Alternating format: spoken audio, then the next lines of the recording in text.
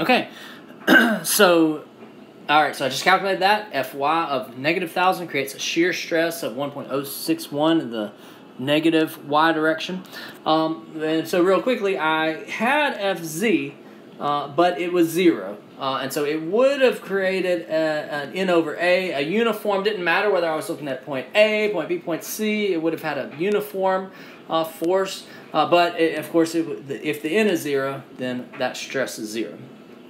Okay, now let's look at this mx. Now I think these are the hardest ones. I've got an mx, an internal moment of 200,000 Newton millimeters. That's a positive 200,000 Newton millimeters, and it could create an my over I. It could create an my over I. Okay, so positive moment in the positive x direction. All right, using my right hand, I am going to curl my fingers in the positive x direction. So I'm kind of, you can't see this obviously, I'm curling my fingers in the x direction. I'm kind of putting my palm on this end, and I've kind of got my fingers, my 4 fingers on this end, and my thumb is pointed out. You can't see that. My thumb is pointed in the x direction. What type of bending moment would this cause? If this was a pool noodle and I could really bend this, do you see that it would bend back this way? It would bend back this way. It would bend towards me if I'm looking at it from behind there. All right? It would bend towards me if I'm looking at it from behind. Think about compression and tension. There would be some compression on this side of the beam. There would be some tension on this, but at point A, there would be nothing. There would be nothing. I should have drawn, this is my neutral axis right there. The x-axis is my neutral axis. Let's kind of go back to these neutral axes. The neutral axis where the bending moment is the bending moment, is the direction of the bending moment. So for my x bending moment, x is the neutral axis. One side of it is going to be compression, one side of it is going to be tension, but the value at the neutral axis is 0. Here, 0, 0, 0, 0. Anywhere on the neutral axis is going to be 0. You can think about that because the y, that's the distance from the neutral axis to the point you're interested in. Well, that's, if it's on there, it's going to be 0. So this is 0 because of point A.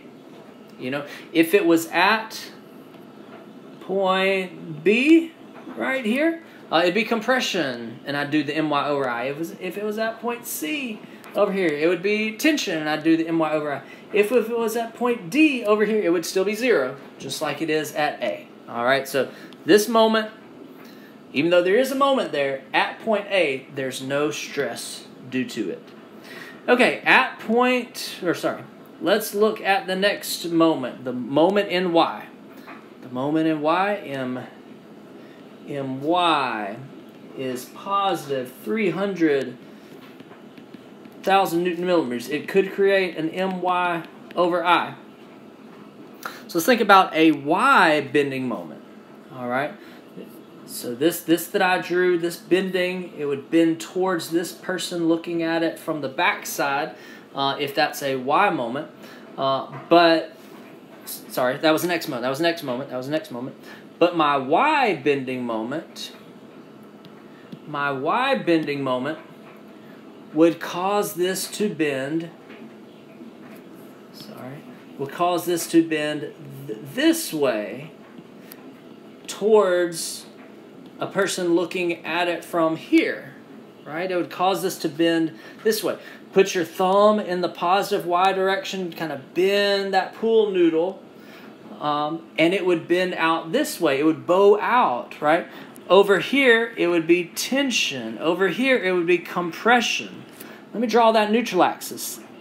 Right there, the neutral axis for bending moments is the axis, is the y-axis. So for a y moment, that y is the neutral axis. So there'd be nothing on the neutral axis. But yes, over here out at A, there would be an my over I. At point A, look at point A, there will be an my over I. The m, 300,000 Newton millimeters. The y is the distance from the neutral axis to the point I'm interested in. That would be 20. Right, that would be the radius. And then the I, I've already calculated that somewhere, 1/4 pi r to the 4th. This I would get to be 47.7 MPa. It is a sigma, not a tau, it's a normal stress, sigma. And tension or compression? Tension or compression. Could you see that a positive Y moment would cause compression? I start with compression. Positive Y moment would pinch in this half of it, but it would be tension in the half that I'm looking at. For part A, it would be tension. Okay. All right, and then last moment. We're almost there. You can see the light. All right. Last moment. MZ. MZ of negative 600,000 Newton millimeters. It could cause a shear stress of T over J. What would that look like? A negative Z moment. A negative Z moment. A negative Z moment wouldn't bend it. It would twist this beam. A negative Z, think about using my right hand. Negative, let's see, that would be positive Z. Negative Z would be that way, that way, that way, that type of shear stress. That type of shear stress. So at point A, TR over J, the T is 600,000 Newton millimeters. The R, how far is my point away from the center of the middle, dead middle, center of rotation? It would be the radius. And J is 1/2 pi r to the 4th. All right, 1/2 pi r to the 4th. So this would be a tau 47.7. Usually will not be the same value as what we got previously, but it was for that case. So I've tau of 47.7. What direction? What direction? Because, you know, I might could combine it with this one. I need to know the direction that it is in. The direction, you see how I drew it right here? In the negative Y direction. In the negative Y direction. Okay, we're not done. We did very good so far. Right, that stress caused by that moment. That stress caused by that moment. Zero stress caused by that one. Zero caused by that one. That stress and zero. So some of them will be zero because it was zero to begin with. Some of them will be zero because of the point you're looking at. Now you need to combine. That's the whole point of this section. Combine all the similar stresses in similar directions. Let me combine all the normal stresses together. So this bending stress 47.7 tension. Okay, that one was zero. Oh, and that one was zero. So all three of those, there was actually only one. So 47.7 MPa in tension. That is my shear stress at point A at the cut AA. All right, but my tau, let me combine taus if they're similar stresses in similar directions. All right, so 47.7 in the negative Y and 1.061 also in the negative Y. And then 0, that would have probably been in a different direction anyway.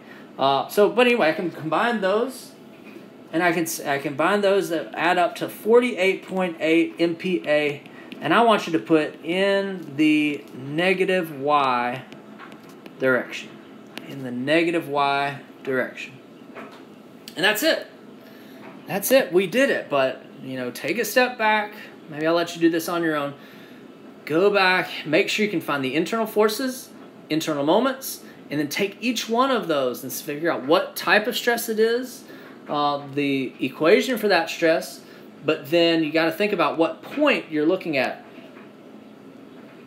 Sometimes it'll be zero just because, you know, that the shear stress at point A is zero for this one.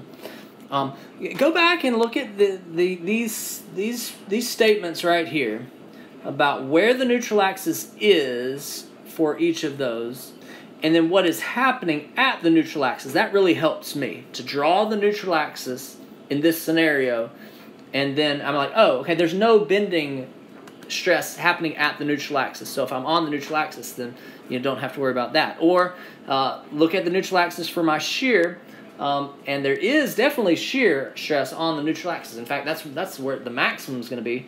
But on those very, very leading and trailing, right, let's see right here, yeah, on this leading and trailing edge, or in this case right there and right there, those are going to be your 0 points of shear stress. So drawing those neutral axes and kind of figuring out, you know, what's happening on the neutral axis is very helpful. So see if you ended up with this right here. All right.